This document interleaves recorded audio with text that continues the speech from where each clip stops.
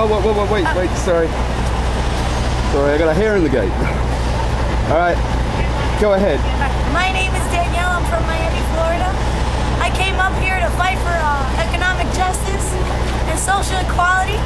I was working at the Catalina Hotel, and as soon as I started making $16 an hour, they fired me and replaced me with cheap labor, people that work off the books. Sorry if my voice is no, you're fine. losing my voice, but I've been screaming at marches for people's rights. Yesterday at around 1 o'clock, I was standing in front of Zuccotti Park, getting pushed by the crowd, and I bumped into an officer, which then he pushed me, thinking that I pushed him, and I fell to the ground and sprained my ankle and hurt my arm. If you can show some light on it, you'll see that it's bruised. See? Fuck out of the way. Hey, what? Kill me. You're being a fucking asshole. You're the asshole. Anyways. Go fuck yourself. Anyway, you were saying.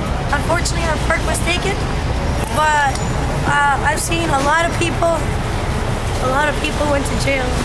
A lot of people got beat up by the cops. A lot of people. I ran from the cops so I wouldn't get beat up. I saw a cameraman get right on the corner of Zuccotti Park, get hit with batons, which then was taken away into the cop van, beaten up again in the cop van. This is a guy from the media. He didn't even stay there.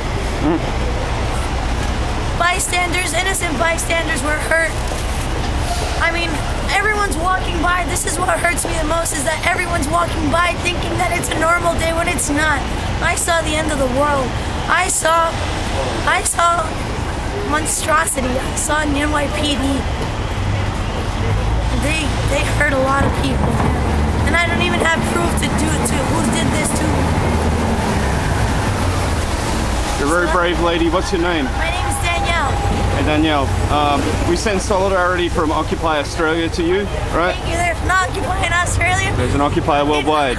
You've started the fire. It won't be put out. Okay? So, thank you. I appreciate it.